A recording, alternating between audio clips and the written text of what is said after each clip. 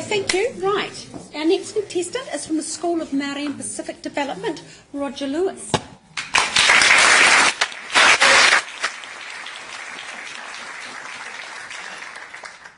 My supervisors told me not to thank them.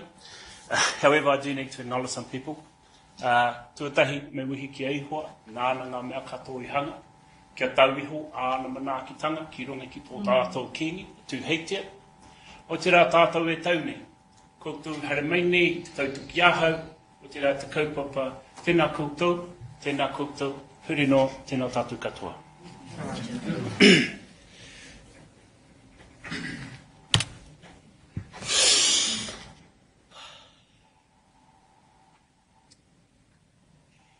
Go back with me, if you will, to the opening ceremony of the Rugby World Cup. A night that's particularly significant because of the prominent role played by Māori language and culture in representing us on a global stage. We heard Māori in the breathtaking karanga, in our anthem, in our haka, in the commentary on the Reo Channel. Even the French IRB president started his speech in Māori. That night provides an inkling of the point of difference that a language like Māori can offer New Zealand, a country which has yet to take seriously the economic importance of languages, let alone their cultural value. My research looks at language policy and planning, how it's practiced overseas, and what it has to offer New Zealand. I find that while conventional frameworks are great at guiding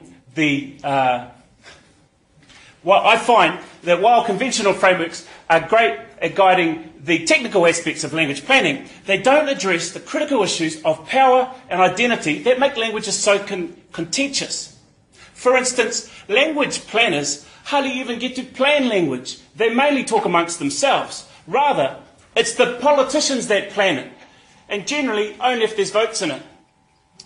So unless these experts can learn to communicate persuasively to those who make decisions, they really have nothing to offer, particularly to endangered or minority languages. My research draws from political discourse analysis. It identifies communicative techniques and key strategies that effectively address this problem. I use these strategies to analyse recent documents that relate to language planning in New Zealand. Some successful in attracting policy attention and changing attitudes, and some not. My findings are that language planners should, first, creatively address bias and prejudice rather than ignoring it. Second, they've got to go beyond the interests of any one group, create coalitions, and emphasise win-win outcomes for everyone.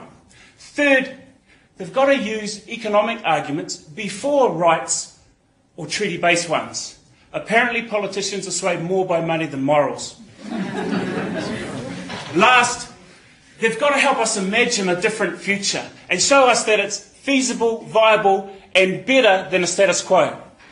So, by the time New Zealand hosts another Rugby World Cup, I hope that political discourse strategies will be the core of language policy and planning. I hope that these strategies will have been used to encourage New Zealand to value all its languages. And last, I hope that it is our leaders and not the IRB that use Māori to greet the world. Thank you.